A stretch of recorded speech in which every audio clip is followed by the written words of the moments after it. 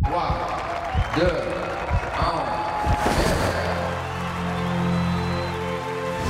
The 24-hour of Le Mans is a race to test the best car in the world by applying the most demanding set of challenges for 24 hours through country roads. The stakes were incredibly huge for drivers. They were like rocket ships. To go down the Mulsanne Straight at 230 miles an hour and not being 100% on whether the brakes were going to work when you needed them. It's not like that many cars even survive. The physical toll eliminates one vehicle after another. I think they were all aware that it was a life and death situation. It's about pushing the absolute envelope of what is possible by a human being. And the courage that that takes to do what nobody thought could be done.